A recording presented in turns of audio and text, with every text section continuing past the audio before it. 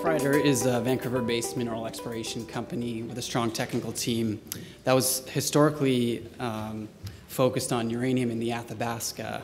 But more recently, we've sort of moved away and started looking at other commodities, including gold. So good morning, everyone. Thank you for being here today. My name's Alex Heath. I'm a director with Roughrider. And today I'd like to focus on the recently announced Iron Butte gold project that we have announced that we're acquiring. Before we begin, I want to caution you that I'll be making some forward-looking statements. Actual performance may differ materially from these forecasts. We're also going to be looking at some historical resources where a qualified person has not conducted enough activity to verify these resources.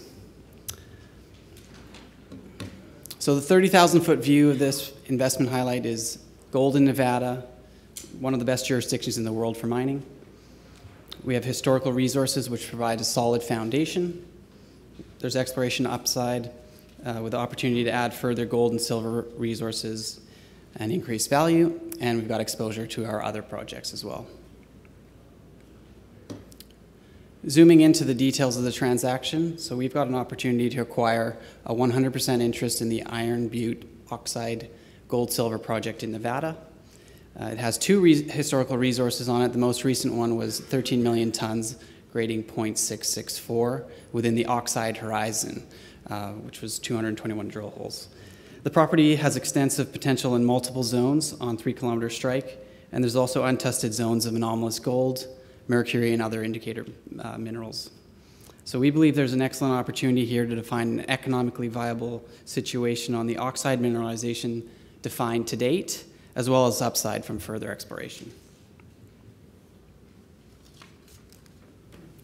So Iron Butte is actually located just 60 clicks south of the town of Battle Mountain. It consists of 24 unpatented loan claims on 720 hectares, 100% owned by the vendor. And these lands are on BLM managed property. It has excellent infrastructure. It's within 4 kilometers from a state highway and power, and can be accessed all year round. Going into the geology a little bit, bear with me, I'm not a geologist. But so the majority of the historical resources are on the Red Ridge zone, which kind of hard to see here, I haven't highlighted it properly, but is in this area here. Here the mineralization outcrops to surface, and I'll have a slide here next where you can see that. There's also 3 satellite zones, the north zone, which is just above the Red Ridge in here, south zone down here, and the east zone. The north zone has a small historical resource on it as well. It's about 5% of historical numbers. And gold and silver mineralization is controlled by north-south, north-northeast, and east-west structures on the property. Those are the dark black lines that you see there. We believe the mineralization is epithermal in nature, and it's similar to sediment-hosted Carlin-type deposits.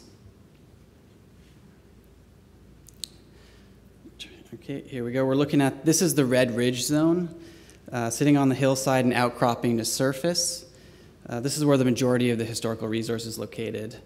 It's such an obvious target that this is where the majors, so Homestake, Cameco, and Newcrest also own the property and had put around 200 drill holes in there.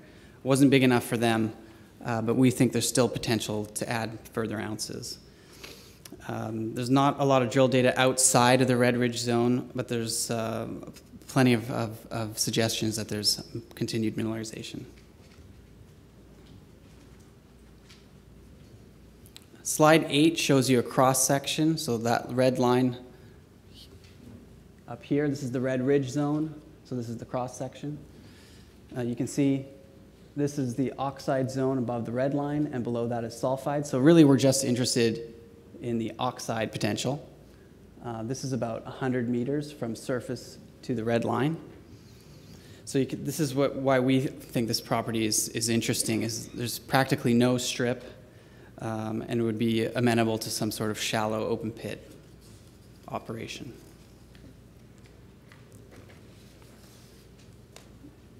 So there were 2 historical resources completed. The first in 2009 was done by Aurelio. which outlined 300,000 ounces of gold and 6 million ounces of silver. Unfortunately, they didn't distinguish between oxides versus sulfides. In 2010, an additional resource estimate was conducted by Heath, which did a similar resource estimate, this time separating into the different zones and oxide versus sulfides, but no silver was tested here. What we know is that the estimated target at the Red Ridge zone and some of the north zone, the drill spacing's too wide at Red Ridge in certain areas, so we can get in there, do some infill drilling, and potentially increase that historical resource.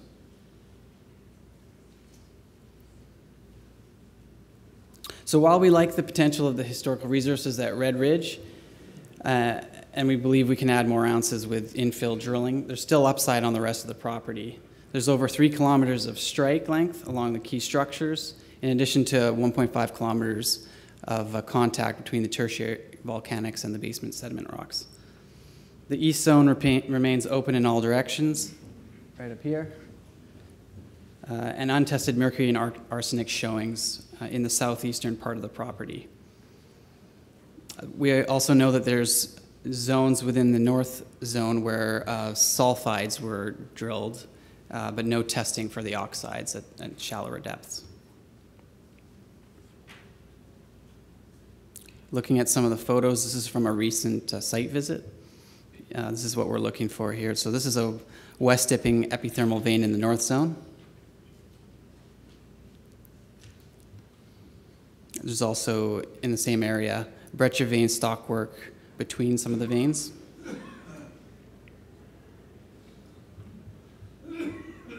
And in the south here, we've got sheeted vuggy quartz vein. So from what we've seen in the data, there really hasn't been systematic exploration of the property. They've sort of targeted the obvious Red Ridge that's outcropping, and they haven't done any sort of systematic soil sampling, mapping, so we want to get in there and be a little more systematic about it for the rest of the property.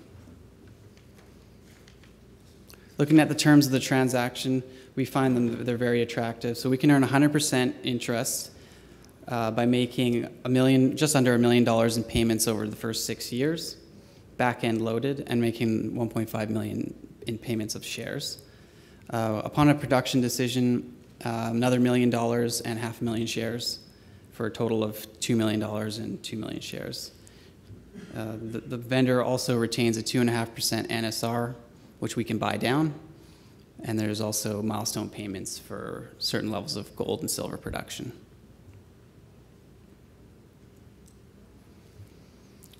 So our plans looking forward is first mobilize the field crews to expand the size of the property, land package, and to continue to compile the data. We've got this massive data set from the vendor, 40 gigabytes, just going through that right now. And then in the summers, try to generate a more robust geological model and start looking at areas where we can find drill targets. If we're going to mobilize the drills to do infill drilling at Red Ridge, we might as well look for areas that we can follow up and potentially hit on the rest of the property. And then into next year, once we've had sort of more drilling, look to do an NI 43-101 and a PEA.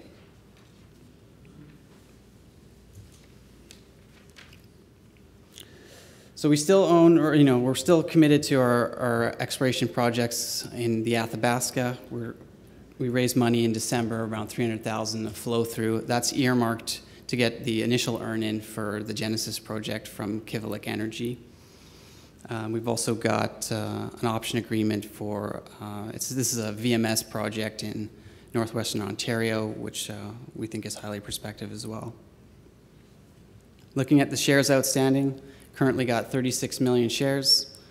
There's 2 million options and 11 million warrants, with about 6.5 million of those that should be expiring very soon. So just to recap, so we have an option to acquire 100% interest in the Iron Butte project. It's gold in Nevada with a historical resource and exploration upside, and you get exposure to our other projects. And that's about it. Thank you very much.